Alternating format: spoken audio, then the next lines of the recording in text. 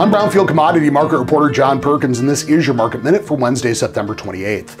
Soybeans and corn both closed modestly higher at midweek, seeing some short covering and technical support that helped beans bounce off the session lows, which was also helped out by a lower move in the dollar index. The dollar did start Wednesday's session near multi-year highs.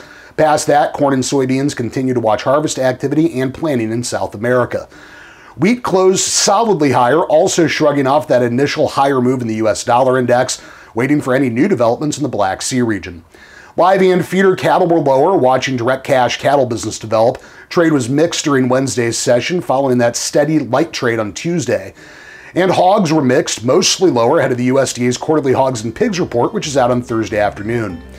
With your market minute for Wednesday, September 28th, I'm Brownfield commodity market reporter John Perkins.